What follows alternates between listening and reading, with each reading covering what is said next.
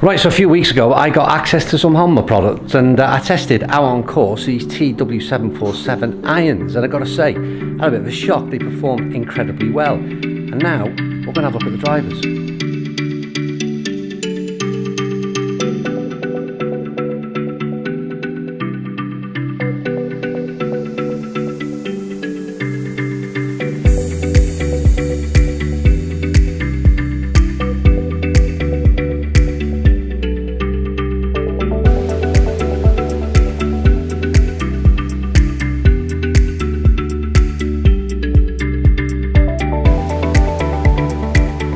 What I'm going to do, I'm going to go to a rack, I'm going to get a driver out of the rack, any old shaft on to a degree, let's say, and I'm going to hit another club. Yeah, that's what we're going to do. Because I want to see just what's happening today. Is it something to do with the way I'm swinging? I'll be back in 1 second.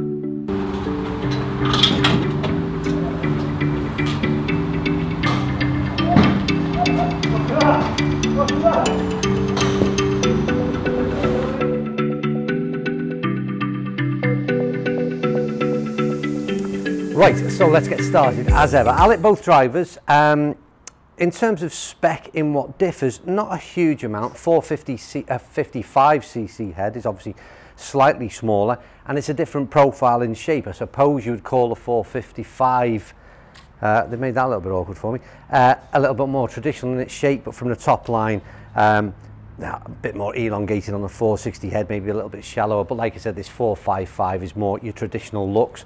Weighting in slightly different positions, again, in terms of what we're looking for, lower spinning version of 455, so they're clear aimed at two different types of player.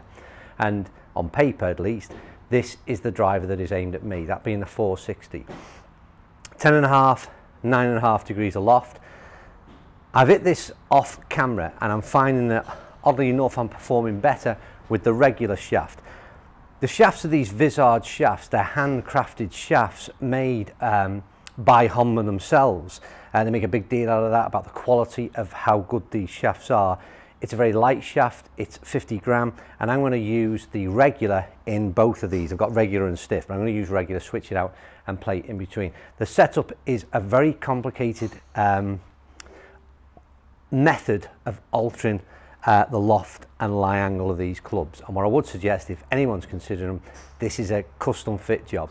You have got to go and get this fitted with a specialist and make sure once it's set up you leave well alone, because like I said, it is a very strange system they've put together. Anyway, forgetting all that, let's talk about looks. Throw some pictures up on screen for you now. Like with the irons, they're not drawing me on the shelf. I think what they look like a quality product. They look like it's well built, well made, and yeah, I would certainly say it ticks a box in terms of how good it looks in terms of the quality.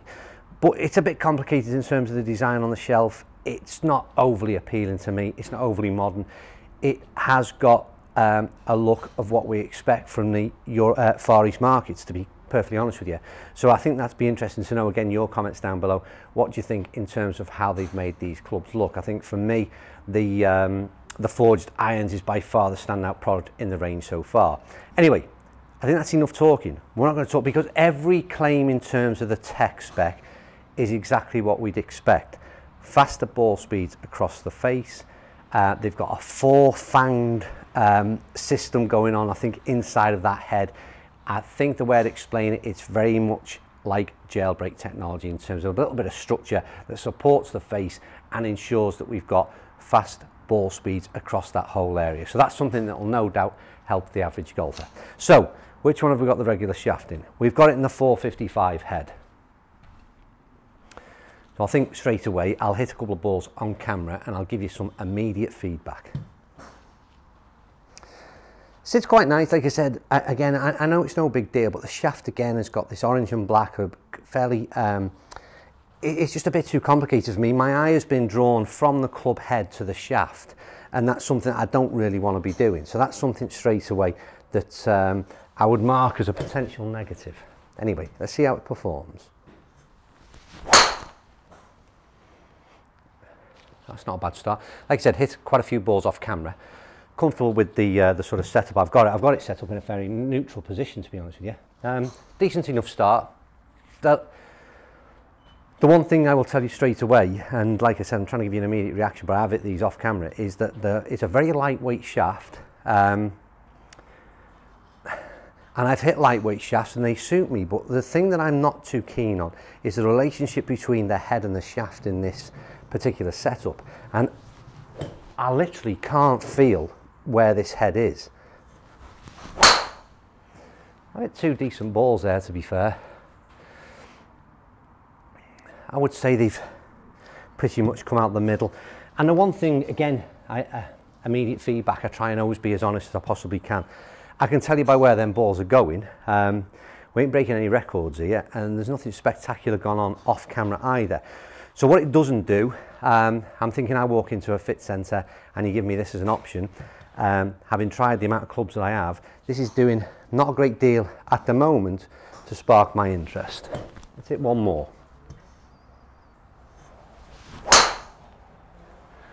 Again, 3 decent strikes. Looking at where they land out there in the drive range, I'll say exactly the same thing. Nothing major going on right now. Let's switch this shaft out. I'll get it to the 460 head and see how I perform with that, and then we'll have a look at some numbers, eh? So no major differences. Like I said, not massively different visually. This is that more elongated shape that we've seen, a slightly shallower profile. There's one positive again is the difference in colour between face and crown. I think it really frames the ball quite well. But again, a little bit of distraction in terms of the colour of the shaft. But again, that might be a real sort of personal thing, and I might be really finding something that most people wouldn't have an issue with. I'm swinging a club all right today anyway. Interesting thing is, I mean, people talk about technology and what it does or doesn't do, whether you believe it or not. One thing that certainly does happen with golf clubs is the placement of the CG, and straight away, just one shot difference in the ball flight is quite a bit different there from the 455, and looks a bit high and a bit spinny maybe as well.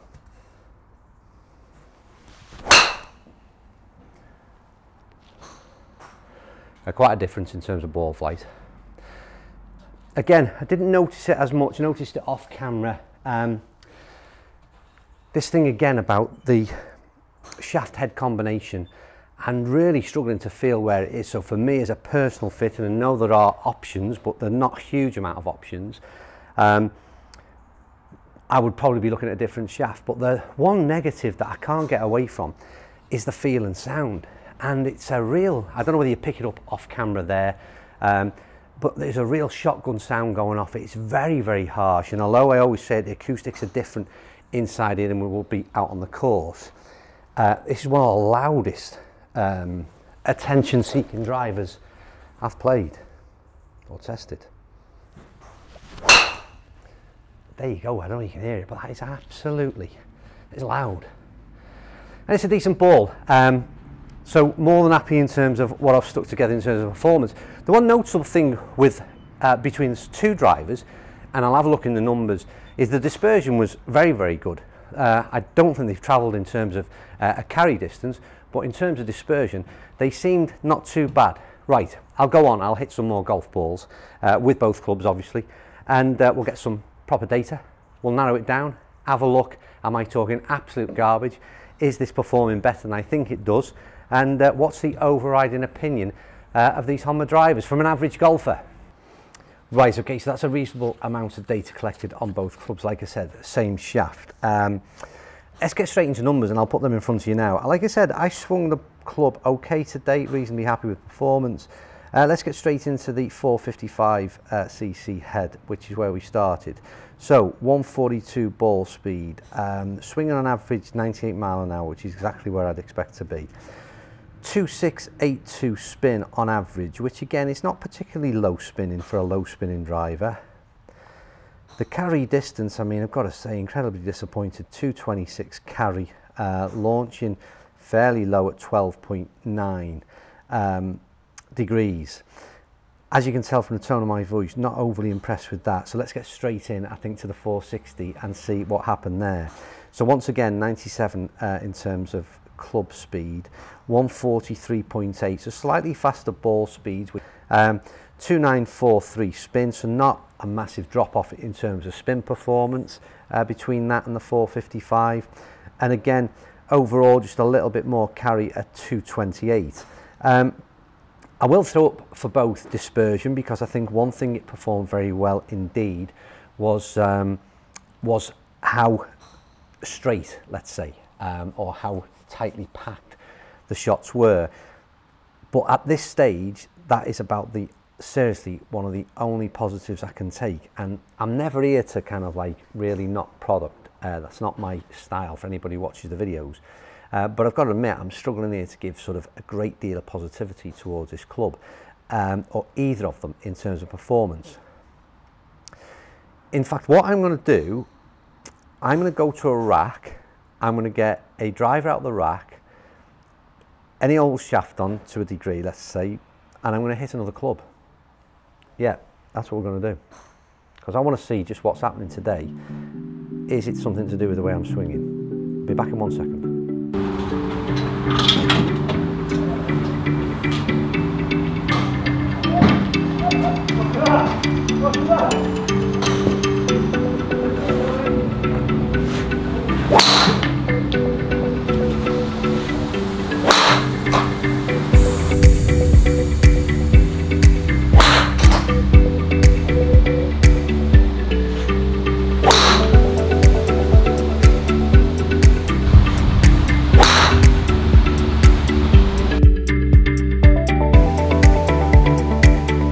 Right,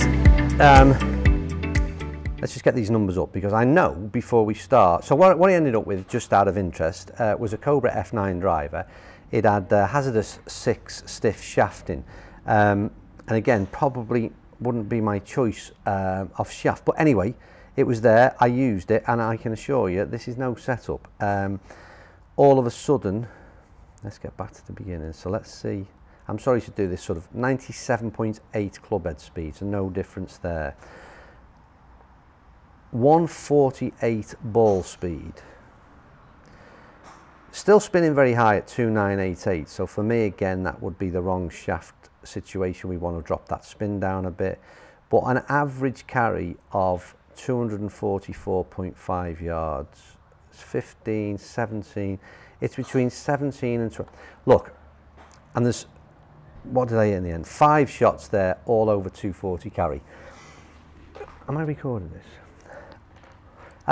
Like I said, this video wasn't a head-to-head, and maybe this is slightly wrong for me to have done what I've just done. Yeah, maybe it is, I don't know. But the reality is that I knew that if I went and, for my own peace of mind, I needed to see in terms of performance what was going on. The Cobra F9 is a perfectly good driver, but I honestly feel if I'd have got Epic Flash, if I'd have got M5, I genuinely believe, I'm looking at the Mizuno drivers there, but I can't remember the name of it, that they would have outperformed that. Honestly, I'm so disappointed. I'm not really, I can't put any great logic to it. Maybe the shaft again was so wrong for me, but in terms of performance out of that club head on both types, I knew straight away that nothing fantastic was going on for me. And you know, maybe that driver just isn't for me, I don't know. But I try, like I said, I almost feel a slight sort of bullying mentality, picking on the Honda. I'm not doing that. I just read out the figures and I have a look what goes on out there. And I never hide from the fact that, let's not forget that driver, by the way, and I always shy away from price, but price doesn't matter. If you're happy to pay it and you're getting the performance, then fine, but that's a 550 quid driver against a 349 quid driver, and there is a very difficult to justify the performance difference, and on that basis alone, it's definitely not for me. I think that was a bit of a harsh review, but I'm sorry, that's the way it is. As ever, thank you for watching. I hope that everybody respects my honesty, and I'm keen to keep my integrity intact, and therefore I couldn't have said anything different on this review, I'm afraid. Right, thank you for watching, comments down below, and I'll see you all very soon.